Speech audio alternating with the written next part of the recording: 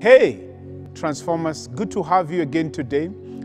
This is day 4 of our studies in the miracles of Jesus, and I'm so sure that you've been blessed since Monday. My name is Oscar Amisi, and I'm a pastor in Deliverance Church Umoja. See, Monday, we looked at Jesus calming the storms. Tuesday, we looked at Jesus healing the leper.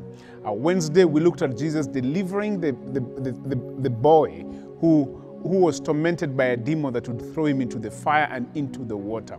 And on day 4, we want to look at a different kind of miracle today. So far, just to do a simple recap, we've learned that miracles are divine interventions into the lives of people by God.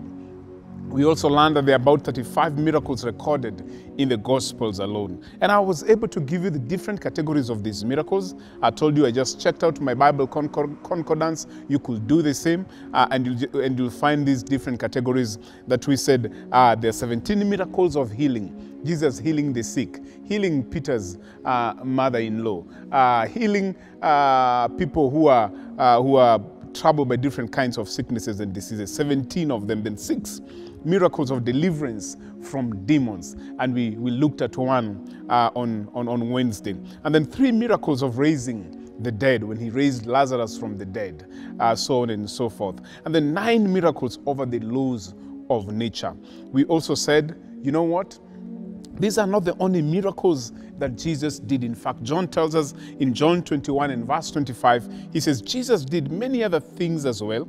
If every one of them were written down, I suppose that even the whole world will not have room for the books that will be written. John was simply telling us, there are so many miracles that he performed, but he could only record 35.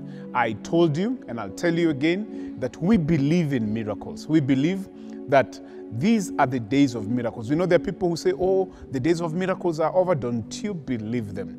The Bible says in Hebrews chapter 13 and verse 8 that Jesus Christ is the same yesterday, today, and forever. What he did yesterday, he can do today. The miracles he performed in the past, he can perform. And he's still performing even now. If you believe in him, you will see him do such great things in your life that they would confound you. I want to pray for you that this will be a week of supernatural miracles. I want us to dive and look at one in the Gospel of Mark chapter 5. That's what we are looking at. One more miracle that we are looking at on this day 4. The woman with an issue of blood. Mark chapter 5, verse 25 to 34. The story of the woman with an issue of blood. That's what we're looking at today. The Bible says in Mark chapter 5, verse 25 to 34, it says this, now a certain woman had a flow of blood for 12 years and had suffered many things from many physicians. She had spent all that she had and was no better, but rather grew worse. When she heard about Jesus, she came behind him in the crowd and touched his garment. For she said, if only I may touch his clothes, I shall be made well. Immediately the fountain of her blood was dried up, and she felt in her body that she was healed of the affliction. And Jesus, immediately knowing in himself that power had gone out of him, turned around in the crowd and said, who touched my clothes? But his disciples said to him, you see the multitude thronging you, and you say, who touched me? And he looked around to see her who had done this thing. But the woman, fearing and trembling, knowing what had happened to her, came and fell down before him and told him the whole truth. And he said to her, daughter, your faith has made you well. Go in peace and be healed of your affliction. The woman with an issue of blood. This woman had issues. I want you to understand the context that this woman was coming from for you to be able to appreciate the seriousness of her condition. You see, just like we discussed on day 2 about the leper, I want you to understand that having an issue of blood was something terrible, was not anything good to write home about. This was a dangerous diagnosis. If you realized as a woman that you had an issue of blood, you are in a bad place. You see, such people were considered to be social outcasts. Women with the issues of blood were considered to be social outcasts. They had a social problem. meaning that they were an outcast, they were social pariahs. They were, thrown out there, even left for dead, if you will. They were supposed to be quarantined. They were to exercise social distance, because if an unclean woman, if a woman who had an issue of blood came close to anyone or even touched anything belonging to somebody else, that thing would be unclean and the person would be, quarantined for a number of days. So everybody would avoid anyone who had an issue of blood. These people would be quarantined away from their family, friends, and even society. In fact, just like the lepers, if a woman with an issue of blood was walking by a certain street and people were coming from the opposite direction, she was supposed to shout, "Unclean, unclean, unclean." She was supposed to do that, because like I told you, if that woman would touch even your shirt, touch even a cup, that cup will remain unclean for the rest of the day. And that's why such people were counted as social outcasts. No wonder this woman was afraid when Jesus realized what had happened to her. No wonder she went for the hem of Jesus' garment, because she knew, I can't face these men and these people eye to eye, face to face, because if they realize that I'm here and have an issue of blood and I've come to where they are, the law says I should be stoned. That was the law. That's what the law said. This woman was going through some very big issues. I don't know what kind of issues you're going through. I'm sure in this season, many people are going through different kinds of issues. It may be issues that have come upon you as an effect of COVID-19, or it could be even other issues. I don't know what kind of issue that you're going through, but you're in good company. I want us to learn from the woman with an issue of blood and see how God intervened in her situation by her taking or making a few steps, doing a few things that I'll be sharing with us, and God divinely, miraculously, intervenes in her situation. A few things that we learn about this woman. One is that she had endured much at the hands of physicians, at the hands of doctors. She had gone to every doctor, went to all the doctors, all the specialists in the land at that time, but none of them could take care of her problem. The Bible also says she had spent everything, but did not get better. So this woman has spent all the money that she had, and instead of getting better, the Bible says she grew worse. She was now not only sick, but now poor and broke as well. Can you imagine that you're broke and poor at the same time? The doctors had given up on her. They must have given her a few months to live, saying, you will die of this bleeding. This woman grew worse. She was not getting better. Her health was deteriorating. This is where this woman was. So she's not only isolated, quarantined, cast out there, but this woman was in a situation whereby her health was deteriorating. She had no money, so meaning she couldn't even afford to see any other doctor that she may be told that could handle that situation. That's where this woman was. Desperate, beaten, broke. She needed a miracle. Things were difficult. Things looked impossible. She needed a miracle. The only thing that could sort out this woman was a miracle. I don't know about you. You could be in the same place and you're saying, you know what? I need a miracle. Where I am, my connections can't help me. The people around me can't help me. In fact, they could have given up on me. I need a miracle. I want you to understand, Jesus is able to give you a miracle. 3 things that this woman did, and we will, after we've shared this, we will be praying together. Number 1, the Bible says this woman heard about Jesus. This woman heard about, what had she heard about Jesus? She must have heard of the miracles that Jesus had performed. That's what Scripture says. When she heard about Jesus, what had she heard? I guess it's the miracles that Jesus had performed. I'm sure she had heard that the blind had received their sight. That's what she had heard. She had heard about the miracles where the dead had been raised back to life. I'm sure she had heard that Jesus had fed 5,000 people with 5 loaves of bread and 2 fish. She must have heard that Jesus had healed the man at the pool of Bethesda. I'm sure she must have heard of the miraculous working power of God that had intervened in the lives of so many, the different men and women who had been touched by the power of God. She must have heard that. And when she heard about Jesus, she took the next step. Because when you hear about Jesus, your faith does not remain the same. The Bible says, now faith comes by hearing, and hearing the word of God. I am so sure that what she had, the things that Jesus had done, built up her faith and led her to do the next thing. The next thing that she did, when she heard that, she confessed. So the first thing that she heard about Jesus, then she confessed.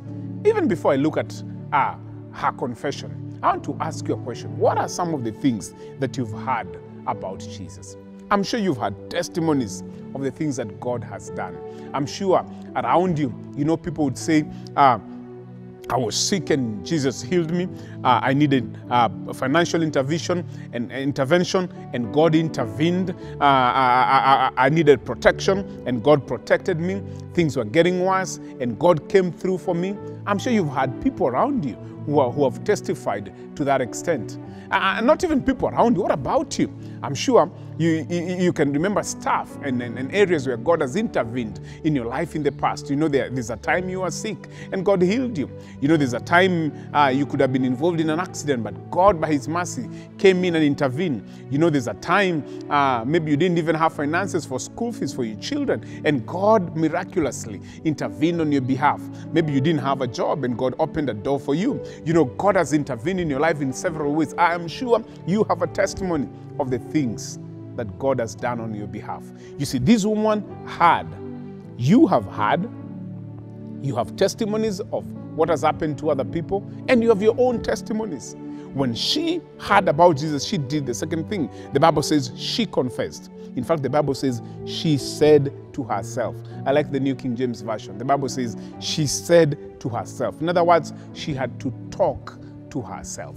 She talked to herself. She spoke out her faith. What did she say? She said, if I may touch the hem of Jesus, I am sure I'll be made whole. That's what this woman said. She spoke to herself. She convinced herself. She lifted up. She confessed out her faith. She said to herself, did you know that there are times in life when you've got to be your own physician in seasons like this? When you've got to be your own prophet, where you prophesy to yourself, you speak to yourself, you say, God, I know if I do this, these are the results that will come about. You speak to yourself. This woman spoke to herself. Many times we nullify the prayers that we make by the words of our mouths.